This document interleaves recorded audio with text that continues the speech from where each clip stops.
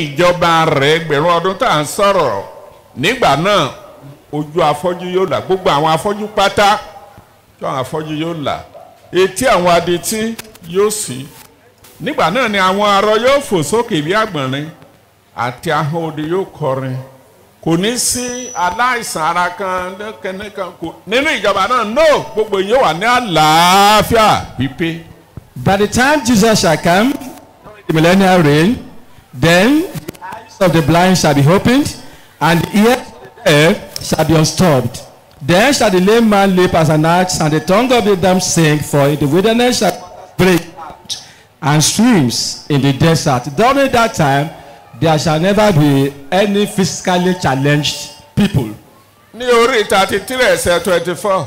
33:24. ó tẹ̀ ní kò sí ẹ tó sọ pé òtútù ń pa mí pé bóyá aláìlera kan òtútù tẹ̀ ń pa mí mi ò tẹ̀ mọ̀ bàrà mi ti rẹ̀ rárá o kò ní sí aláìlera kankan. Nobody will have that very feeling of sickness during that time. àti àwọn ará ibẹ̀ kì yóò wí pé ara mi kò yá a ó darí àìsàn dídá àwọn èèyàn tí ń gbé ibẹ̀ jì wọ́n. gbogbo èèyàn wà ní àlàáfíà pípé. Everybody will experience perfect. ní àìsáyà yẹn ní àìsáyà orí 101 Isaiah 61. ní ẹsẹ̀ ìkíní sí ẹsẹ̀ ìkẹta. 1-3. ẹ̀mí olúwa jehova ń bẹ lára mi nítorí ó ti fi àmì òróró yàn mí láti wàásù ìrere fún àwọn òtòṣì ó ti rán mi láti ṣe àwòtán àwọn oníròbìnújẹ́ ọkàn láti kéde ìdásílẹ̀ fún àwọn ìgbèkùn àti ìṣísílẹ̀ túbú fún àwọn òǹdè láti kéde ọdún ìtẹ́wọ́gbà olúwa àti ọjọ́ ẹ̀san ọlọ́run wa láti tu gbogbo àwọn tí ń gbààwẹ̀ nínú láti yàn fún àwọn tí ń ṣọ̀fọ̀ fún Síónì láti fi ọ̀ṣọ́ fún wọn nípò eérú òróró ayọ̀ nípò ọ̀fọ̀ aṣọ ìyìn nípò ẹ̀mí ìbànújẹ́ kí a lè pè wọ́n ní igi òdodo ọ̀gbìn olúwa kí a lè yìn ín lógo. ní Isaiah Psalm 72, 7 and 8 ó ti jẹ́ ká mọ̀ pé gbogbo ayé àlàáfíà pípé ọ̀pọ̀lọpọ̀ àlàáfíà ní gbogbo ayé. 72, 7 and 8. We are made to understand that the whole world will experience perfect and complete peace. ní ọjọ́ rẹ̀ ní àwọn olódodo yóò gbilẹ̀ àti ọ̀pọ̀lọpọ̀ àlàáfíà níwọ̀n bí òṣùpá yóò ti pẹ́ tó òun ó sì jọba láti òkun dé òkun àti láti odò rìn dé òpin ayé. yes mo gbàládùra kúrò àkójọ kó jẹ́ kákòókò ní ó tètè dé.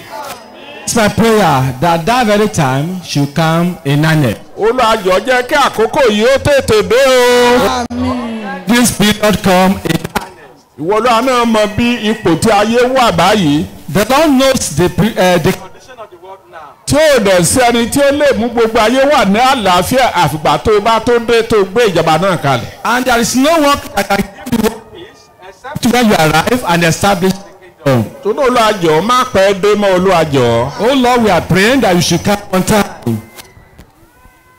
à ń tẹ̀síwájú ó ṣe. We are making progress.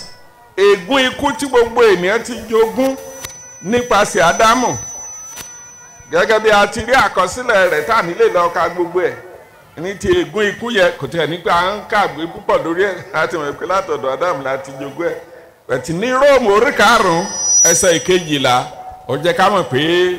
nítorí gẹ́gẹ́ bí ẹ̀ṣẹ̀ ti ti pa ọ̀dọ̀ ènìyàn kan wọ ayé àti ikú nípa ẹ̀ṣẹ̀ bẹ́ẹ̀ ni ikú sì kọjá sórí ènìyàn gbogbo láti ọ̀dọ̀ ẹni tí gbogbo ènìyàn ti dẹ́ṣẹ̀. ọ̀nà látọ̀dọ̀ Ádámù náà ni. So it was from Adam. ní Kọ́ríńtì kíní orí 15 ẹsẹ̀ 22 àti ẹsẹ̀ 26. In 1 Corinthians 15, 22 and 26. nítorí bí gbogbo ènìyàn ti kú nínú Ádámù bẹ́ẹ̀ ni a ó sọ gbogbo ènìyàn di alààyè nínú Kristi ikú ni ọ̀tá ìkẹyìn tí a ó parun. yes gbogbo ènìyàn jogún ikú nípasẹ̀ Ádámù. We all inherited death through Adam. kò ní pé à ń sọ̀rọ̀ lórí ìyẹn. We don't need to say much on that. wà á ti mọ̀ pé Kristi níta kàn fi sọ ni pé Kristi ó wà mú ègún ikú náà kúrò. What we are saying now is that Christ is going to come to remove that curse. àkókò wo ni ó mú ègún ikú yìí kúrò. When is he going to remove the curse? ègún ikú tí a jogún lọ́dọ̀ Ádámù yìí. The curse of death we inherited through Adam. ní àkókò ìjọba rẹ̀ tí à ń sọ yìí ìjọba ẹgbẹ̀rún ọdún nígbà tó bá dé ègún ikú pé lórí Ádámù yóò mú kúrò. ẹni tó bá kú lákòókò ìjọba ẹgbẹ̀rún ọdún ó kú nítorí ẹ̀ṣẹ̀ ara rẹ̀ kì í ṣe nítorí ẹ̀ṣẹ̀ Ádámù mọ́. Christ the Lord shall remove the curse of death from man, the one inherited through Adam. So this one is going to be removed. Anybody that dies that time dies by himself. tó bá yé gbogbo ènìyàn àdúrà tí Jésù ní ká fi ṣe àkọ́kọ́ yẹn gan-an òun náà la fi ṣe àdúrà ní a fi ṣe àkọ́kọ́ pé kí ìjọba Jésù ní ká sọ fún Ọlọ́run pé jẹ́ kí ìjọba rẹ dé o kí ìfẹ́rẹ̀dì ṣe ní ayé bí wọ́n ti ń ṣe ní ọ̀run. If we all understand the situation, I think the prayer point that Jesus said we should say first is the one we should be praying for right now, which says, let thy kingdom come. Kristi yóò mú ègún ikú kúrò lórí gbogbo ènìyàn. Yóò sì dá ẹ̀mí gígùn padà sórí fún gbogbo ènìyàn. Christ the Lord shall remove the curse from man and restore long life back unto man.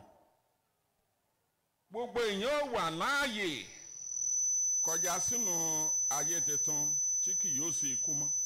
We shall all remain alive from millennial reign into the new world where there shall be no more death. Ṣùgbọ́n ẹ má gbàgbé o. We should not Pé forget. a ti sọ pé àwọn kan ò ní yẹ fún ìjọba náà. Kó tó di pé ìjọba náà bẹ̀rẹ̀ gbogbo àwọn tí ò ní yẹ fún ìjọba náà àti tọ́ka sí ẹsẹ̀ díẹ̀ ní àárọ̀ pátápátá ní gbogbo àwọn èèyàn búburú á ké wọn kúrò. You should not forget that some people are not going to be worthy of that kingdom. They are not going to be partakers of the kingdom. As we have told you in the morning, all the wicked, all the sinners must have been removed. Ìdílé tí ìbòsí ẹ̀rọ oníkùbàdà nítorí ìjọba Ọlọ́run kò sí dẹ̀dẹ̀ tó fi gbilẹ̀ nínú Bíbélì. No wonder you see the expression, repent ye therefore, for the kingdom of God is at hand. It's so prevalent in the Bible. Nítorí náà ẹ jẹ́ ká múra wa yẹ fún ìjọba náà o. Let us make ourselves worthy for this kingdom. À ń tẹ̀síwájú ní ẹ̀kọ́ náà. We want to continue in the teaching. Pé ẹni tó bá kú ní àkókò ìjọba tí à ń sọ yìí kí n tó lọ síbẹ̀ yẹn kí n ṣe ẹ̀rí ti pé Olúwa yóò mú ikú kúrò yẹn gan-an. I want to support what I said earlier on concerning the fact that the Lord is going to remove death. Pé ìgbàgbọ́ tí ò ní sí ikú mọ́ ni mò ń sọ ni. That a time shall come when we are not going to experience any incident of death again. Torí ó dàbí ẹni pé ní ọ̀dọ̀ wa níbí mi ò mọ̀ bílẹ̀ Yorùbá nìkan ni mi ò mọ̀ bí ìyẹn ti rí ṣùgbọ́n ní ọ̀dọ̀ wa ń bí báyìí ó dàbí ẹni pé kò sí ayọ̀ tó ga ju ìṣẹ̀lẹ̀ ikú lọ. It seems as if in Yoruba land, I don't know of any other place, when you talk of anything joy, that of death is the greatest. Ṣùgbọ́n ìgbà ń bọ̀ tí kì yóò ṣe ikú mọ́. But the time shall come when we will not hear of death again. Ẹ bá ń lọ sínú ìwé ìfihàn. Revelation Orí kọkànlélógún. chapter 21. Ní ẹsẹ̀ ìkíní dé ẹsẹ̀ ìkarùn-ún. 1-5. Mo sì rí ọ̀run tuntun kan àti ayé tuntun kan nítorí pé ọ̀run ti ṣáájú àti ayé ṣáájú ti kọjá lọ òkun kò sì sí mọ́. Mo sì rí ìlú mímọ́ nì Jerusalem tuntun ti ọ̀run sọ̀kalẹ̀ láti ọ̀dọ̀ Ọlọ́run wá tí a múra sílẹ̀ bí ìyàwó tí a ṣe lọ́ṣọ̀ọ́ fún ọkọ rẹ̀. Mo sì gbọ́ ohùn ńlá kan láti orí ìtẹ̀nìwá wípé kíyèsí àgọ́ Ọlọ́run wà pẹ̀lú àwọn ènìyàn òun ó sì máa bá wọn gbé wọn ó sì máa jẹ́ ènìyàn rẹ̀ àti Ọlọ́run tìkára rẹ̀ yóò wà pẹ̀lú wọn yóò sì máa jẹ́ Ọlọ́run wọn. Ọlọ́run yóò sì nu omijé gbogbo nù kúrò ní ojú wọn kì yóò sì sí ikú mọ́ tàbí ọ̀fọ̀ tàbí ẹkún bẹ́ẹ̀ ni kì yóò sì rà mọ́ nítorí pé ohun àtijọ́ ti kọjá lọ. Ẹni tí ó jókòó lórí ìtẹ́ sì wípé kíyèsí mo sọ gbogbo di ọ̀tun ó sì fún mi pé kọ̀wé rẹ̀ nítorí ọ̀rọ̀ wọ̀nyí òdodo àti òtítọ́ ni wọ́n. yes kì yóò sì ṣe ikú mọ́. There shall be no more death. ẹ ti gbọ́ bí wọ́n ti kà á. You have heard the passage as mo gbólóò tí mo fẹ́ kó kíyèsí gan ni pé kì yóò sì ṣe ikú mọ́. The statement I want you to take note of there has to do with there shall be no more death. Ibo ni ikú wà ń gbà náà ni ibo ni ikú yóò wà ń gbà náà. Where will death be during that time? Gbà tí a sọ pé kì yóò sì sí ikú mọ́ mo fẹ́ kẹ́ mọ̀ pé ikú gan jẹ́ ẹ̀dá ẹ̀mí kan pàtó. When the Bible says there shall be no more death, that means death is a being, a personality. Ẹ jẹ́ ká padà sí orí ogún ìwé ìfihàn ẹsẹ̀ ìkẹrìnlá ibo ni ikú yóò wà nígbà tí kò ní sí mọ́. In chapter 20 of the book of Revelation verse 14, there we shall see where death will go. Àti ikú àti ipò òkú ni a sọ sínú adágún iná, èyí ni ikú kejì. Àti ikú àti ipò òkú adágún iná. And death and hell were cast into the lake of fire. Ẹ̀yin alárìíyá òkú, ǹjẹ́ ẹ̀ní máa gbàdúrà kí Jésù má tètè dé kó má mú ìjọba rẹ̀ dé kájọ̀dún yín má bàa kásẹ̀ ńlá ó bàa forí sánpọ́n. To the merrymakers during burial, I think there is need for you to keep on praying concerning this. Ohun tó sì ń bà mí lẹ́rù ni pé bó bá wá ṣẹlẹ̀ lọ́jọ́ ìdájọ́ tí Jésù bá wá sọ fún gbogbo ẹ̀yin aláyọ̀ òkú àti aláyọ̀ èṣù tẹ̀ ń fi ayọ̀ fún èṣù fún àṣeyọrí iṣẹ́ rẹ̀ torí àṣeyọrí iṣẹ́ èṣù ní ikú Jésù ní apànìyàn ní èṣù láti àtètèkọ́ṣe wá sógbà tó wá sì ṣe tẹ̀rẹ̀ tó ṣàṣeyọrí iṣẹ́ nísìnyí ẹ wò bí ayọ̀ ti pọ̀ tó lóde bó bá wá dọjọ́ ìdájọ́ tí Jésù bá sọ pé ẹ lọ kúrò lọ́dọ̀ mi ẹ̀yin ẹni ègún ẹ máa bọ́gà yín lọ sí ààyè rẹ̀ so àtikú àti kòkó aṣọ wọn sínú adágún iná. To those people who are involved in celebration, especially during burial, what do you think will happen to you on the day of judgment? Because right now you are rejoicing with Satan. When he accomplishes his work concerning death, what will be your lot at the end? Adágún iná tí a sọ yẹn kì í mọ̀ ṣe pé yóò jó wọrùn bí ẹni jó pépà rùn. When we are talking about the lake of fire, it's not all about burning of a piece of paper.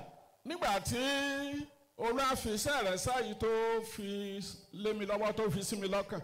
When God laid this assignment in my heart, àwọn ẹgbẹ́ kan wà nígbà náà tàbí jọ ní ìbá pè wọ́n ni tí wọ́n kéde ìjọba Ọlọ́run gan tó bọ̀ wá sórí ilẹ̀ ayé. there was a particular group or a denomination preaching concerning the kingdom of God that is coming.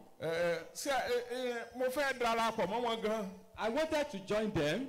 Ṣùgbọ́n ọ̀kan nínú irú gbólóhùn tí ò jẹ́ kí n darapọ̀ mọ́ wọn ní irú ikú tá à ń sọ yìí pé ọ̀run àpáàdé kankan wọ́n ní kankan jó pépà rò ni wọ́n ní ó dàbí ìgbà tí wọ́n sọ pépà sínú iná kó kàn jorun wọ́n ní kò sí ẹnìkan tó Ọlọ́run yóò máa dá lóru kan wọ́n ní kò sí nǹkan tó jọ bẹ́ẹ̀.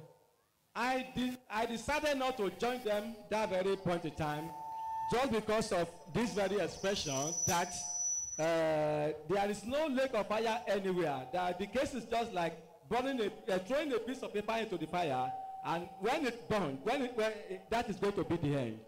Ṣùgbọ́n mo fẹ́ ka kí ni ìwé wọ́n wí ní ìwé ìfi orí ogún yẹn ní ẹsẹ̀ ìkẹwàá rẹ̀ ṣé kó jó wọn dànù ni. What is the stand of the scripture according to Revelation chapter 20 verse 10? Are they going to be burnt off just like that? Ìwọ èṣù tí ó tàn wọ́n jẹ lọ sínú adágún iná àti súfúrù níbi tí ẹranko àti wòlíì èké nìgbé wà a ó sì máa dá wọn lóró tọ̀sán tòru láé àti láéláé. Bẹ́ẹ̀ni ni a ó máa dá wọn lóró tọ̀sán tòru láé àti láéláé. The Bible says, and they shall be tormented day and night forever and ever. Jésù lánàá dẹ̀ sọ bẹ́ẹ̀ nílò rẹ pé ohun tó yóò bá mú kéèyàn lọ bẹ́ẹ̀ bó bá jójú ni kó pàdánù rẹ̀ ju pé kó lọ sínú ẹkún ìpánkeke ẹkún àìlópin.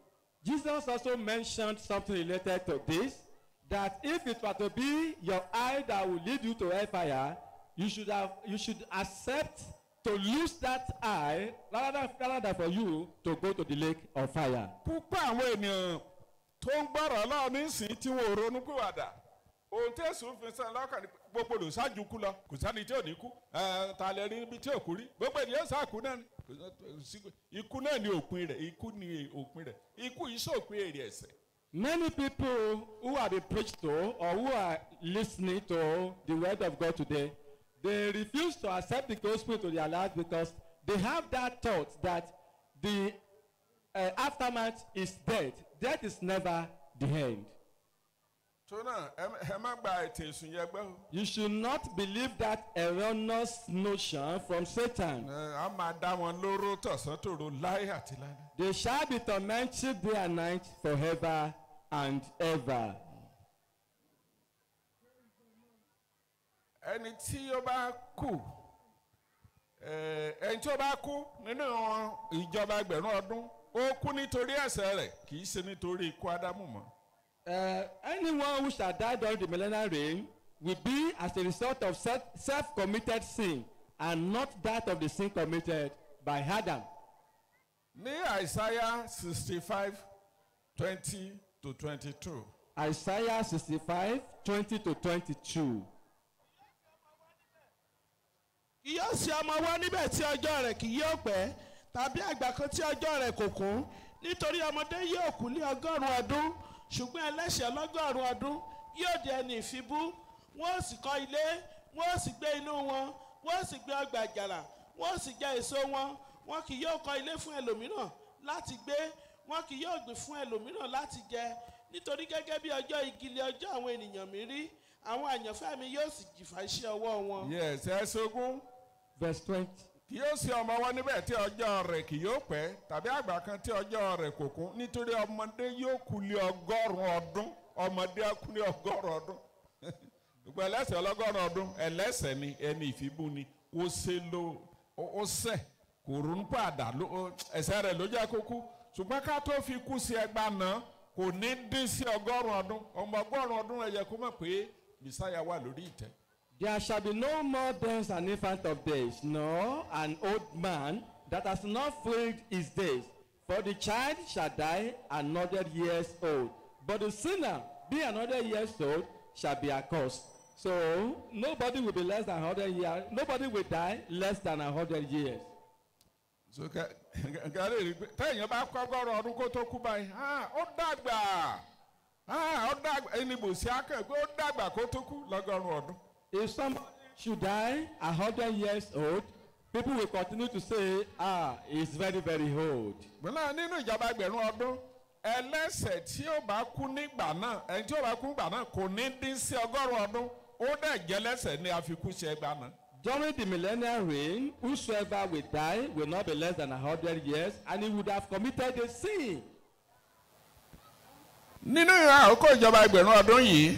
During this millennial reign. Obìnrin kì yóò bímọ nínú ìrora mọ́. No woman will give birth amidst travail. Ẹni bí kì í ṣàlàyé díẹ̀.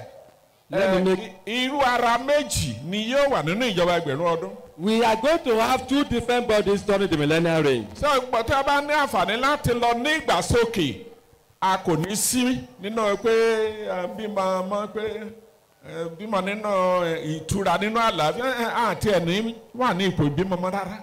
If you are privileged to be part of those who shall go on the day of rapture, we will not be we will not suffer along with these people who will be giving birth during the millennial reign. Bámi kà nínú ìwé Luke orí 20. Luke chapter 20. Bámi kà ní ẹsẹ̀ 33-36. 33-36. Luke 20:33-36. Ǹjẹ́ ní àjíǹde òkú aya títa ni yóò á ṣe nínú wọn nítorí àwọn méjèèje ni ó sà nílé aya. Jésù sì dáhùn ó sì wí fún wọn pé àwọn ọmọ ayé yìí a máa gbé ìyàwó wọn a sì máa fa ìyàwó fúnni ṣùgbọ́n àwọn tí a kà yẹ láti jogún ayé náà àti àjíǹde kúrò nínú òkú wọn kì í gbé ìyàwó wọn kì í sì fa ìyàwó fúnni nítorí wọn kò lè kú mọ́ nítorí tí wọ́n bá àwọn áńgẹ́lì dọ́gba àwọn ọmọ ọlọ́run sì ni wọ́n nítorí wọ́n di àwọn ọmọ àjíǹde. yes gbogbo àwọn tó bá nípa nínú rapture ìgbàsókè àwọn tó wà láàyè tí àwọn òkú nínú Kristi tó jíǹde àwọn tó wà láàyè tí a palára tí a kó gbogbo wọn lọ sí ọ̀run a ó dàbí áńgẹ́lì tí bẹ̀ náà àwọn áńgẹ́lì wọn ibi sí wọn rẹ̀ sí. So those of us who are going to be privileged to go on the day of rapture, those who are going to be raised, and those who shall go and meet the Lord alive, they would have been changed into the angelic body. And the angels, they don't procreate.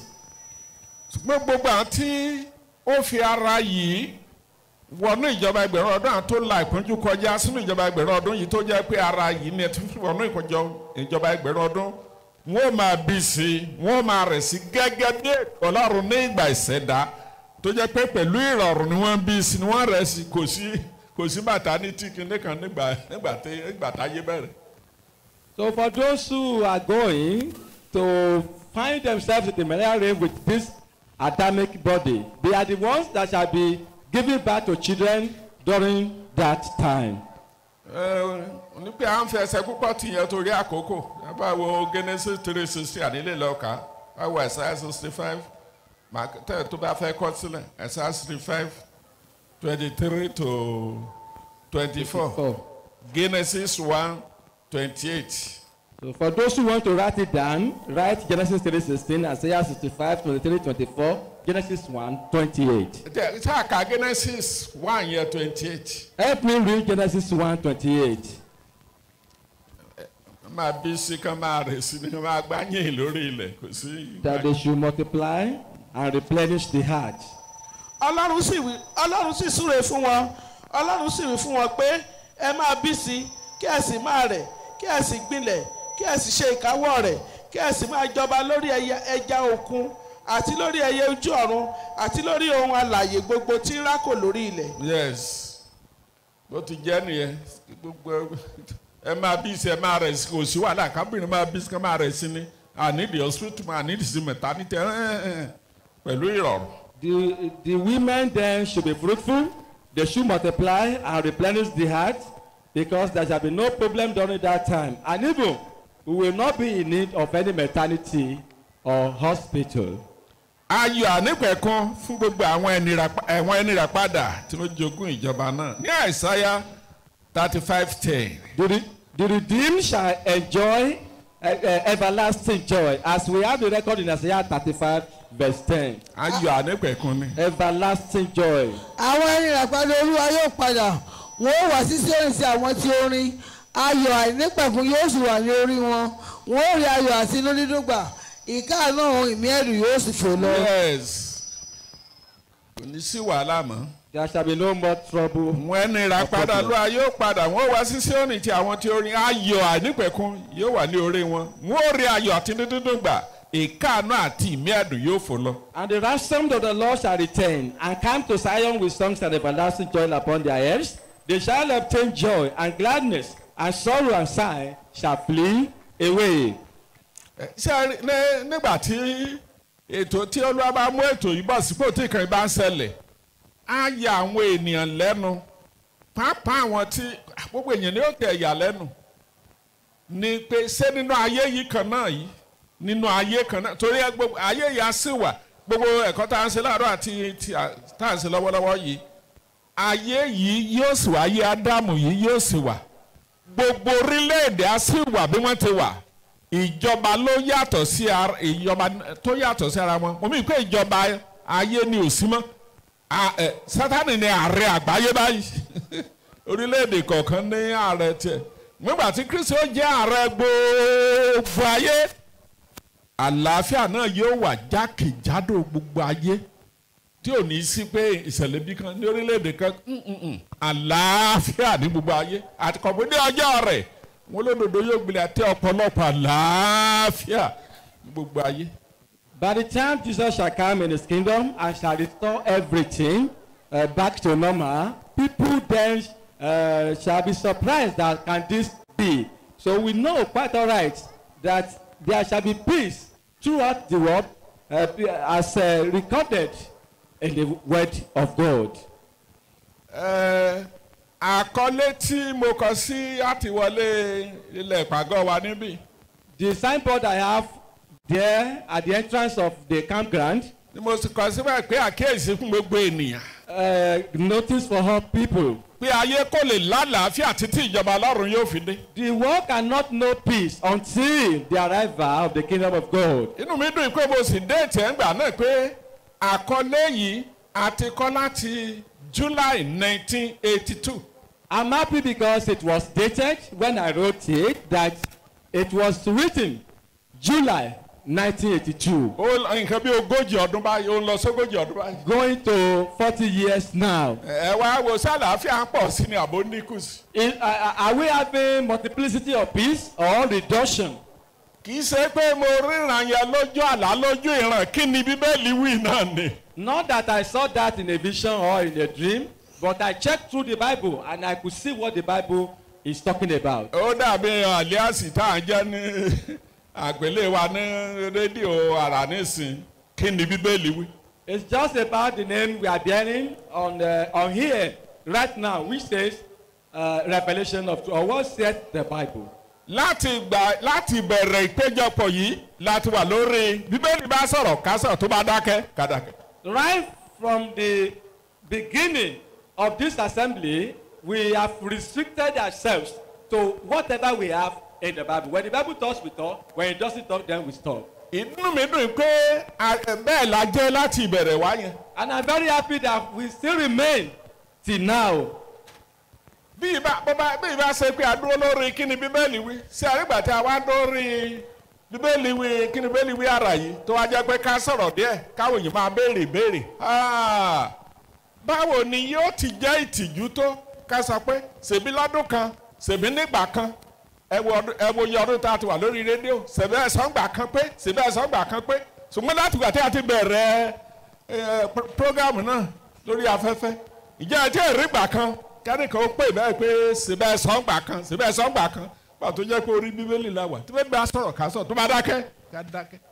Nobody has been able to criticize us today or to question us about a particular portion of the Bible just because we are able to stand by the word of God since the commencement of this very assembly. Even looking at the program we are doing on radio, we have question time. People would have questioned us a lot.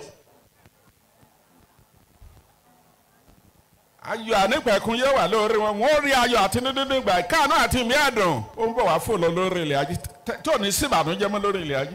Everlasting joy shall be upon them. Sighing, sorrow shall all flee away. ìmúbọ̀sípò ìfẹ́ àti ètò ọlọ́run fún ènìyàn yìí nínú ayé yìí ó jẹ́ ìdí pàtàkì tí ọlọ́run yóò tún fi rán Kristi ọmọ rẹ̀ padà wá sí ayé. The restoration of everything by God later in the nearest future is the main reason why God is going to send back Jesus into this world. mo fẹ́ ká lọ sí èsì àpọ́sẹ́lì. Let us go to the book of Acts. sí àpọ́sẹ́lì ní orí kẹta. Acts chapter 3. ká lọ kà láti ẹsẹ̀ ìkọkàndínlógún dé ìkọkànlélógún ká mọ̀ pé torí ìmúpadàbọ̀ sípò ètò ọlọ́run ni ọlọ́run yóò tó fi rán Kristi padà wá kó lè mú ohun gbogbo ètò tọ́lọ́ ní fún ayé yìí èso lè dí ètò ọlọ́run láyé lọ́wọ́ kó sì di lọ́wọ́ gbogbo no ní ẹgbẹ̀rún ọdún ìjọba yẹn o gbogbo ẹ̀dá láyé yóò gbádùn àdáfíà tẹ̀bá máa gbọ́ gbogbo ìbá ti rí tí ìbá ṣe èṣù tí ó tì wọ́n sínú ègún láti ẹgbẹ̀rún ọdún wáyé. So according to the book of Acts chapter 3, 19 to 21 there, we are told that God is going to restore everything back unto man during that time, and we are going to enjoy the policy and the program of God. Satan cannot withstand the plan of God.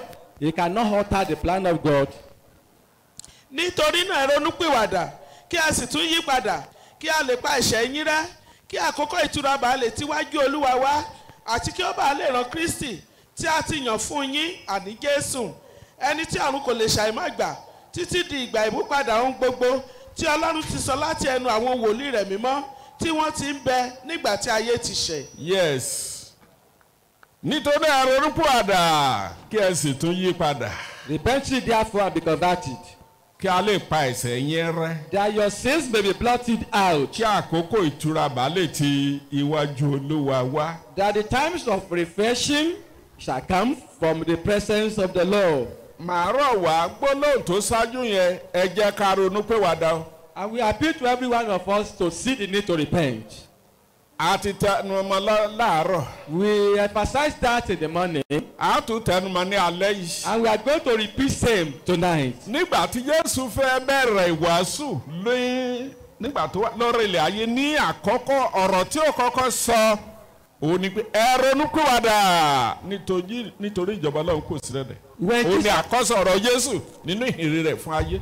When Jesus wanted to start his ministry, when he came the first time, the first thing he said has to do with repent ye therefore, for the kingdom of God is at hand. Tó ní èmi náà mo tún sọ fún wa ní àṣálẹ́ yìí ẹ jẹ́ ká ronú pìwàdà. I'm also telling us tonight that we should repent. Ká ronú pìwàdà. We should repent, Kí a lè pa ẹ̀ṣẹ̀ wa rẹ́. so that our sins may be blotted out. Nítorí ẹ ronú pìwàdà kí ẹ tún yí padà kí a lè pa ẹ̀ṣẹ̀ yín rẹ́. Repent ye therefore and be converted, that your sins may be blotted out. Torí ká lè pa ẹ̀ṣẹ̀ wa rẹ́ ó jẹ́ ọ̀kan nínú ìdí tí Kristi fi bọ́ ògo rẹ̀ tó gbọ́ ara ògo rẹ̀ sílẹ̀ lọ́rùn lọ́hùn tó gbé irú ara yìí wọ̀ ara wa yìí ara kíkú yìí tó gbé wọ̀ wá sí ayé láti wá fi ẹ̀jẹ̀ rẹ̀ ṣe ìràpadà ènìyàn kúrò nínú ẹ̀ṣẹ̀ tí a ti jogún látọ̀dọ̀ Ádámù wá. The reason why Jesus put off his glory in heaven, why he removed his glory and he put on that very terrestrial body, is for him to be able to redeem man, to use his blood for the remission of our sins. Bá ń fi ẹ̀rí ti eléyìí nínú Matthew orí 20 ẹsẹ̀ 28. There is a confirmation in Matthew 20 verse 8. 28. Matthew 20:28. Matthew 20:28. àní gẹ́gẹ́ bí ọmọ ènìyàn kò ti wá kí a ṣe ìránṣẹ́ fún un bí kò ṣe láti ṣe ìránṣẹ́ fún ni. Tẹ̀síwájú.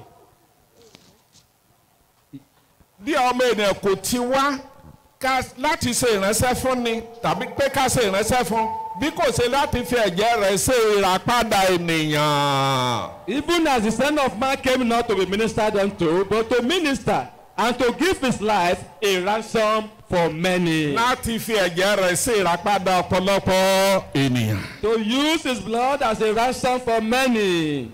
Ẹni tí ẹ bá ka àgbà tọrọ yẹn ṣẹlẹ̀ lórí àgbélébò. If you read what happened on why Jesus was on the cross, Nígbà tí wọ́n kan mọ́ àgbélébò tán. when he was crucified Tí wọ́n gún ní ọ̀kọ̀ lẹ́gbẹ̀ẹ́. and he was pierced at the rib by that very spear, Tí ẹ̀jẹ̀ yẹn jáde. and the blood gushed out. Tí ẹ̀jẹ̀ jáde ní ẹ̀gbẹ́ rẹ̀ tó ń sàn sílẹ̀. When the blood gushed out from his ribs and was flowing to the Jésù ground, wí pé ó parí. then Jesus said, "It is finished." Iṣẹ́ tó wá ṣe gan nìyẹn. That is the work he came to do. Ó parí. It is finished.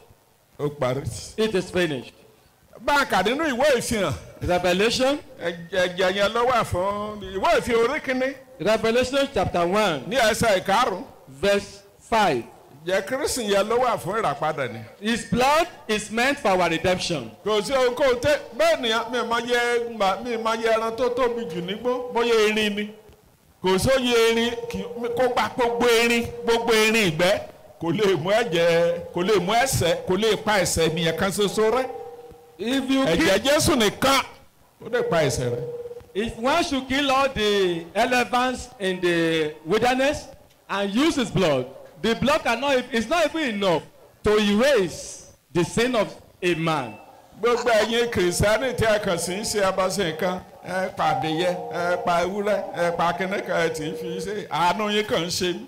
I have pity for some Christians today who are still involved in rituals by sacrificing a fowl or a goat. Èso akàn máa fi rẹ́ni ẹlẹ́yà nígbà tó bá gba ẹ̀jẹ̀ yín tó jẹran tẹ́ ẹ pa fún tán. Satan will only mock you after he might have received whatever sacrifice you have given unto him. Báńkà ìwé ìfihàn orí kìíní ẹsẹ̀ karùn-ún. Revelation 1:5. àti láti ọ̀rọ̀ Jésù Kristi ẹlẹ́rìí olóòótọ́ àkọ́bí nínú àwọn òkú àti aláṣẹ àwọn ọba ayé ẹni tí ó fẹ́ wa tí ó sì wẹ̀ wá nínú ẹ̀jẹ̀ rẹ̀ kúrò nínú ẹ̀ṣẹ̀ wa. ẹni tí ó fẹ́ wa tó sì wẹ̀ wá nù kó nínú ẹ̀jẹ̀ rẹ̀ nínú ẹ̀ṣẹ̀ wa. Unto him that loved us and washed every one of us from our sins in his own blood. so mo padà sí ibi tá à ń kà lọ́wọ́ mi ò tí ì kó níbẹ̀ yẹn sí àpọ́sẹ́lì orí kẹta tí a kà lẹ́ẹ̀kan. I'm still very much in Acts chapter 3 that we read the other time. ó ní ìjẹ́ nítorí náà ẹ ronú pìwàdà kí ẹ sì tún yí padà kí a lè pa ẹ̀ṣẹ̀ yín rẹ́ kí àkókò ìtura bá lè tíwájú Olúwa wa. Repent ye therefore and be converted, that your sins may be blotted out, when the times of refreshing shall come from the presence of the Lord.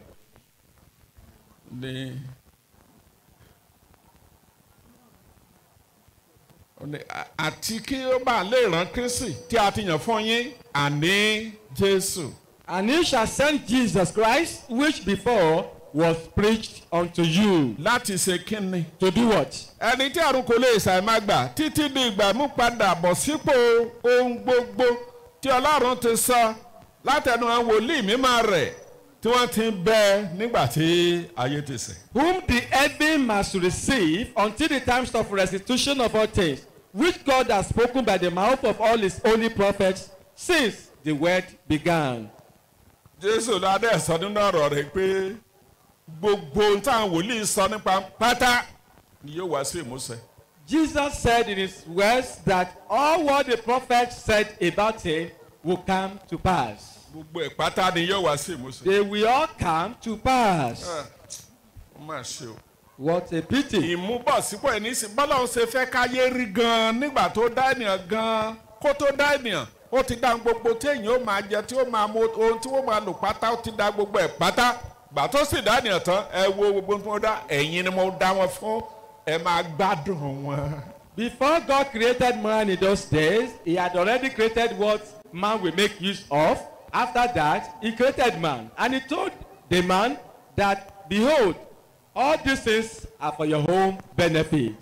Ṣùgbọ́n èṣù tí ó ṣe mo rò pé ohun tí ó tó máa jẹ́ ìbànújẹ́ fún èṣù gan tó fi ṣe nǹkan tó tọ́jú àsopọ̀ pé Ọlọ́run dá Ádámù ó fi sínú ọgbà Ídẹ́nì.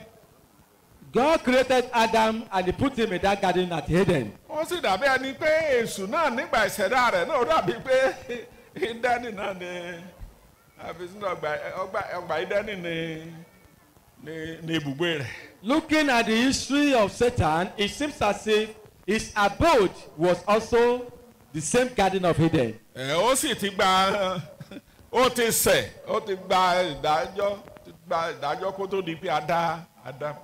He had sinned and he had been sentenced ever before Adam was created. Ìdí nìyí tí ò jẹ́ kéèyàn gbádùn ètò Ọlọ́run rárá títí tó fi báyé wọn jẹ́. No wonder he did not allow man to enjoy the program of God until he destroyed them.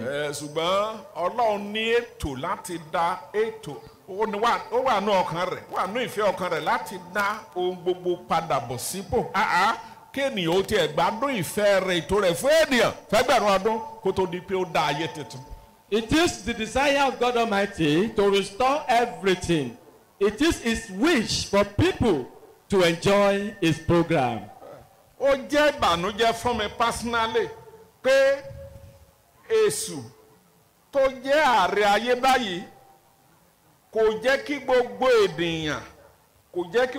ènìyàn kó mọ̀ pé ìpadà wá Kristi ló wà fún ìdáǹdè gbogbo wọn pátápátá.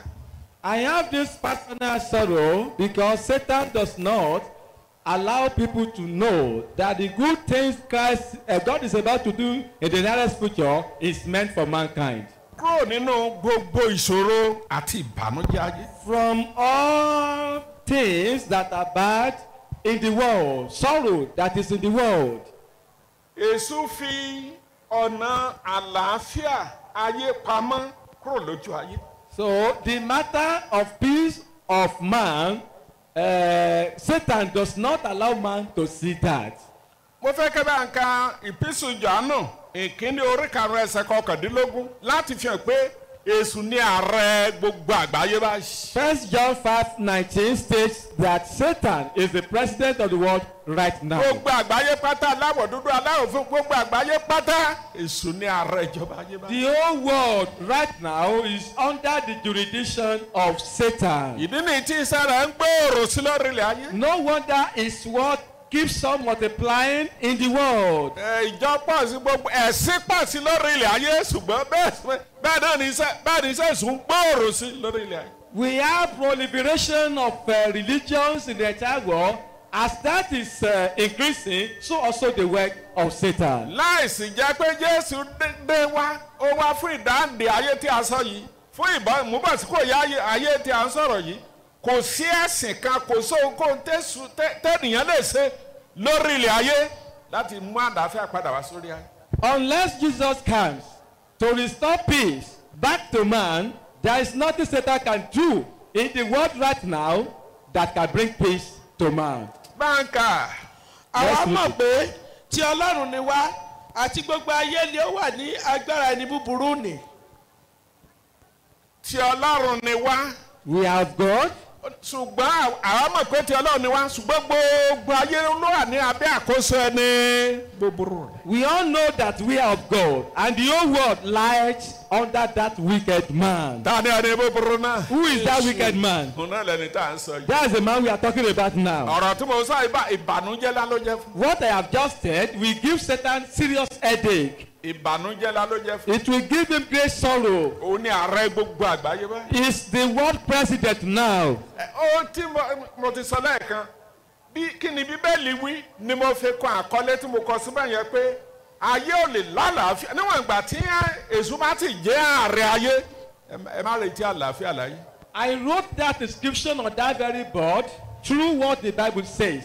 Unless Jesus comes, the world cannot know peace. ṣùgbọ́n èṣù jẹ́ káyé ó mọ̀ bẹ́ẹ̀. But Satan does not allow people to know ó this. jẹ́ kí ọ̀nà àlàáfíà yìí kó pamọ́ lójú ayé. So he has made that to remain in secret until now. mo fẹ́ ká lọ ka ohun tó ṣẹlẹ̀ níbì kan tí Jésù sọ pé ọ̀nà àlàáfíà wọn pamọ́ lójú wọn. I want us to read a place in the fẹ́ Bible fi ṣe àkàwé èyí tí à ń sọ̀rọ̀ yìí. to compare it with what I've just said.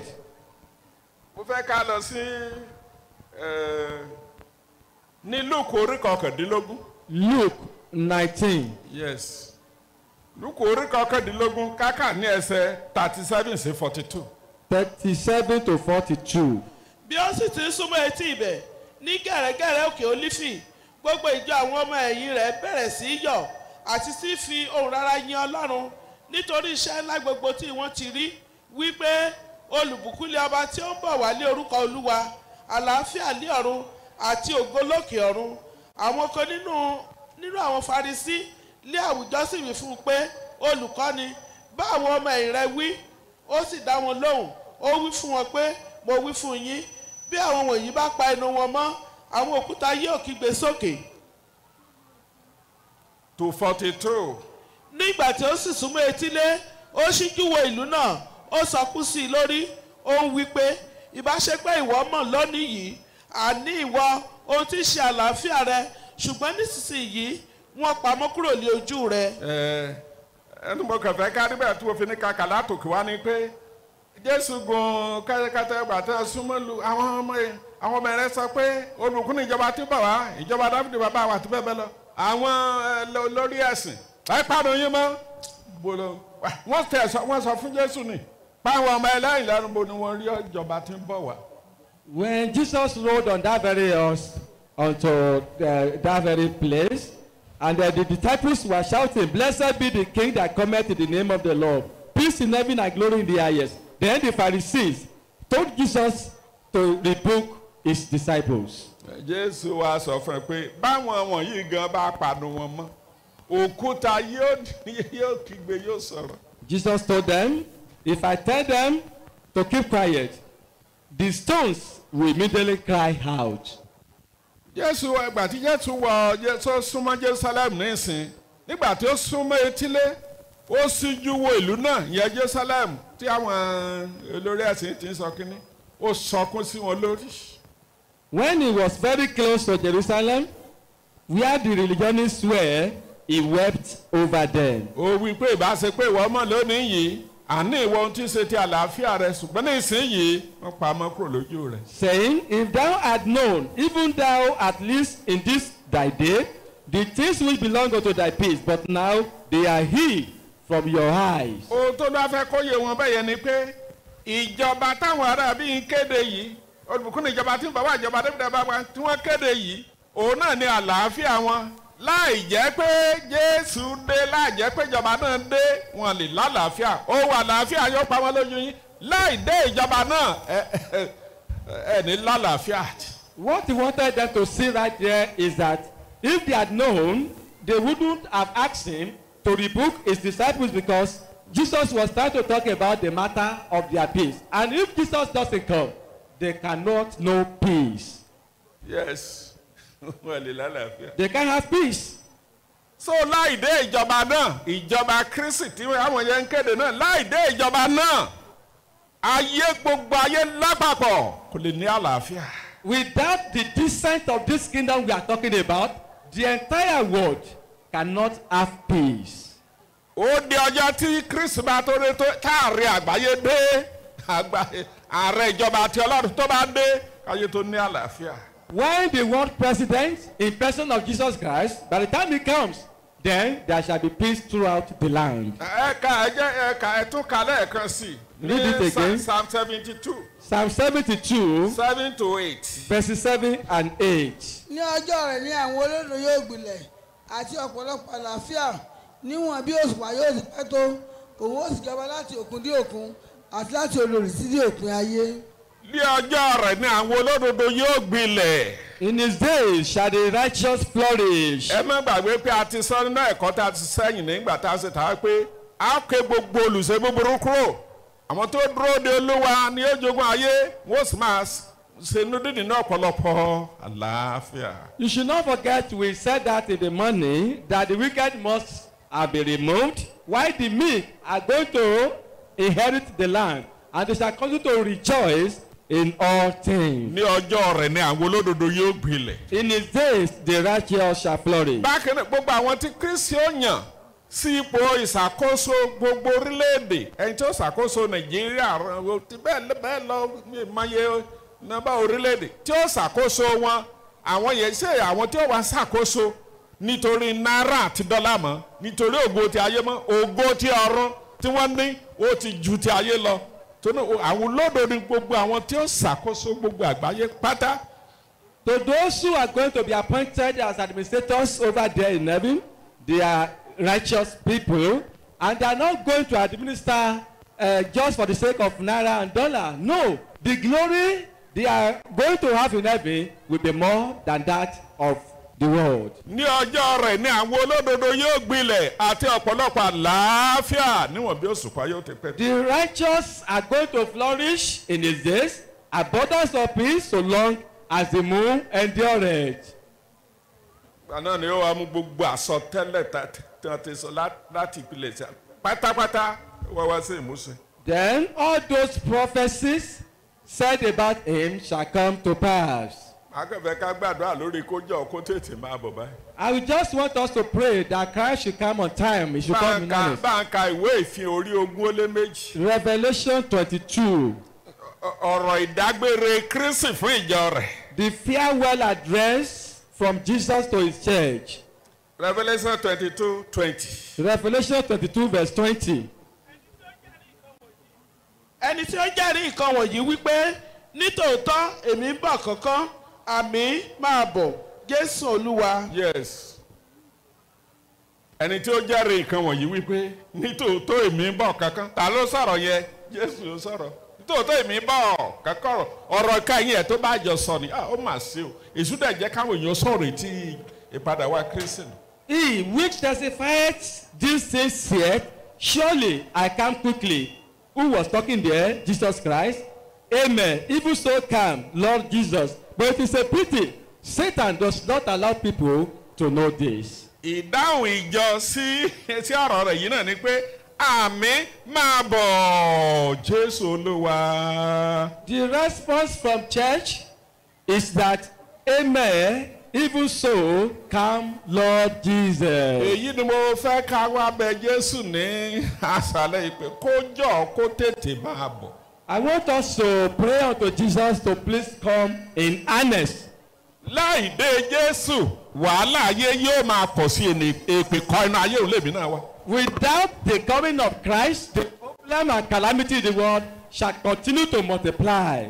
níwọ̀n ìgbà tí gbogbo ayé bá sì wà ní abẹ́ àkóso ẹni búburú rì ẹ má retí àlàáfíà fún ayé. Inasmuch as the whole world is still under the control of Satan, nobody should expect peace in the world. ṣùgbọ́n nígbà tó bá dé When it comes, àlàáfíà fún gbogbo ayé. there shall be peace for mankind. lé ọjọ́ rẹ̀ ní àwọn olódodo yóò gbilẹ̀ àti ọ̀pọ̀lọpọ̀ àlàáfíà bí òṣùpá yóò ti pẹ́ tó. In his days shall the righteous flourish, and there shall be abundant peace so long as the moon endureth. yóò sì jọba láti òkun dé òkun láti odò ní títí dé òkun ayé gbogbo àgbáyé pátá.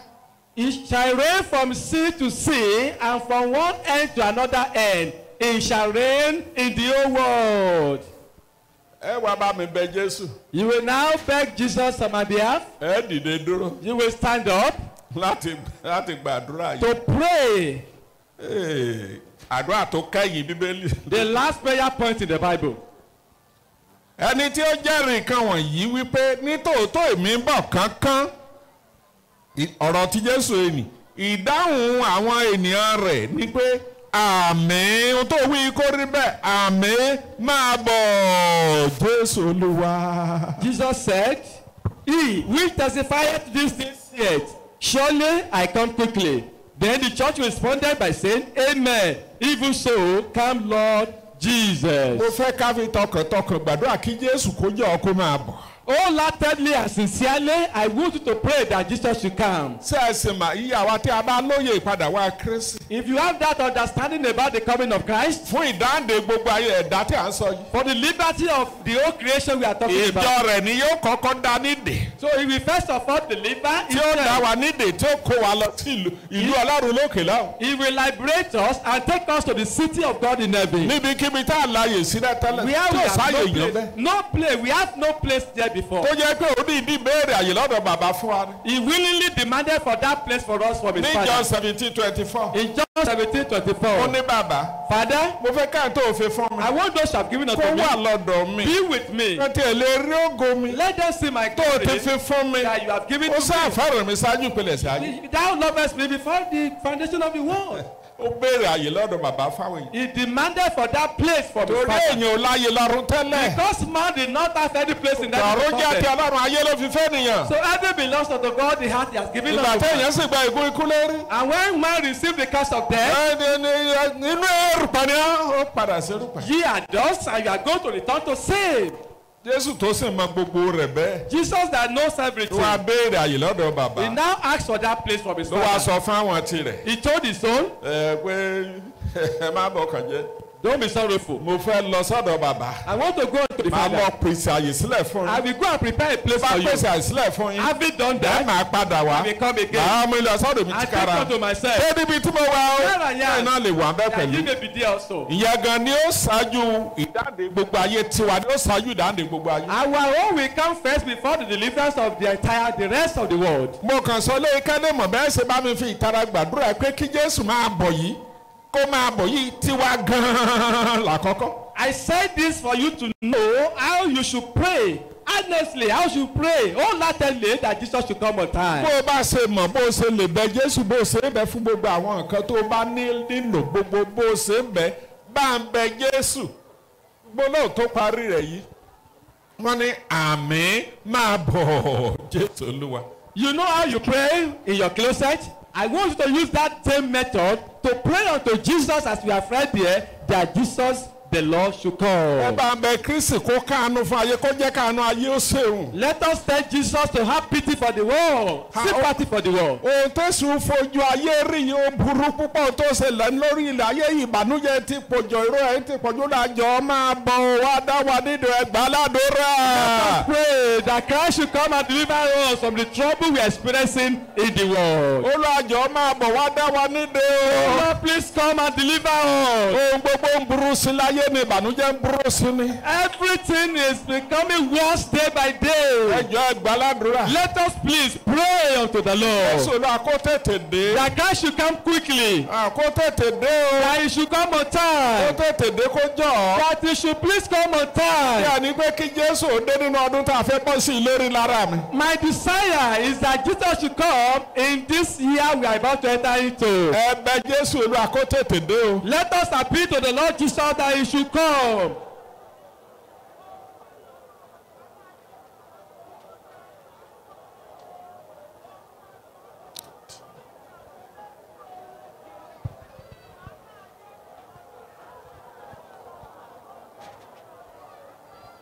Ẹ gbàdúrà Pray. sọ pé àmín máa bọ̀. Pray Jésù that Olúwa. God should come. Ẹ jẹ́ ká gbàdúrà kí Jésù kó tètè dé. Let us pray that God should come on time. Ẹ jọ̀ọ́ ẹ gbàládùra. Please pray unto God now. Ṣé ẹ rí ìròyìn àgbáyé ni mo máa ń gbọ́ lórí tẹlifíṣàn? I do listen to world news on my television. Mi gbọ́ ti orílẹ̀-èdè wa tàbí ti station tàbí council wa. I don't always listen to state news or national news. Tí mo bá gbọ́ ti rédíò ti àgbà ti àpapọ̀ náà ni. If I want to listen to news on radio, it should be world news. Ṣùgbọ́n nínú màá tí fi mi kàn wo orílẹ̀-èdè àgbáyé yẹn ni mo ń wò. But on my TV, I do watch world news. Listen to world news. Ìbànújẹ́ ìṣẹ̀lẹ̀ káàkiri àgbáyé. There are problems all over the world. Láì dé Jésù kò sí ohun tó lè fòpin sí. And without the arrival of Christ, nothing can put Ẹ an end to jọ̀ọ́ ẹ that. gbàdúrà kí Jésù kó tètè dé. Please pray that Christ should come Ó quickly. kó dé sí ìṣòro ayé. So that an end will come to whatever trouble we are passing Kó through. dé sí ìbànújẹ́ ayé. That an end should come to the trouble of the world. Ẹ jọ̀ọ́ ẹ bá ń bẹ Olúwa. Please let us pray unto the Lord.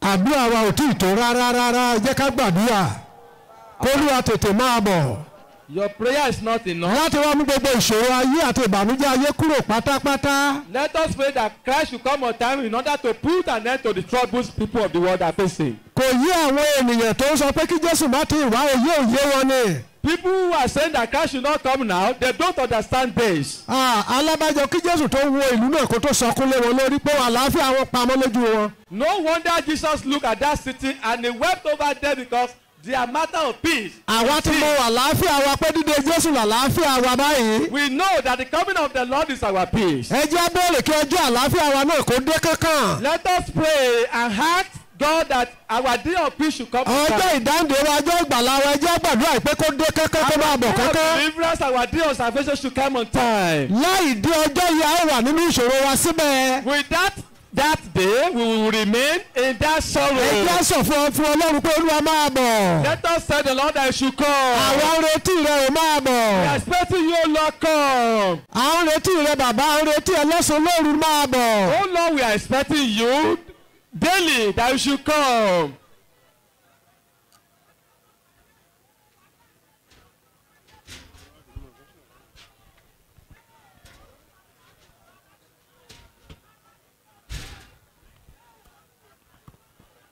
ẹ jẹ́ akéra ká bẹ̀ Ọlọ́run pé tá a bá gbàdúrà Olúwa yóò dé kankan. If you pray, the Lord will come on time. solution kan ṣoṣo yẹn ni pé ọ̀nà àbáyọ kan ṣoṣo tó wà nìyẹn. That is the only way out. ká ké pe Jésù pé kó